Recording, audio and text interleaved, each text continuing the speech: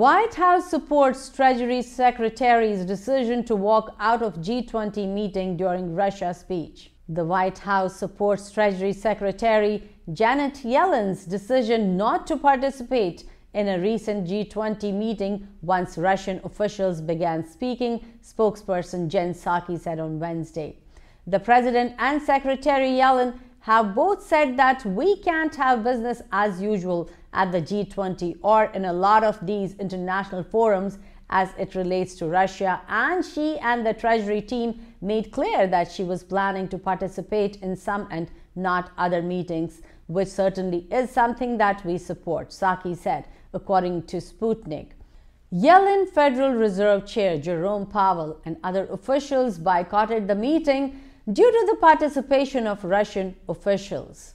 The Treasury Secretary will work to advance important business at the G20 while also voicing strong condemnation of Russia's action in Ukraine, the report said, citing an anonymous Biden administration official.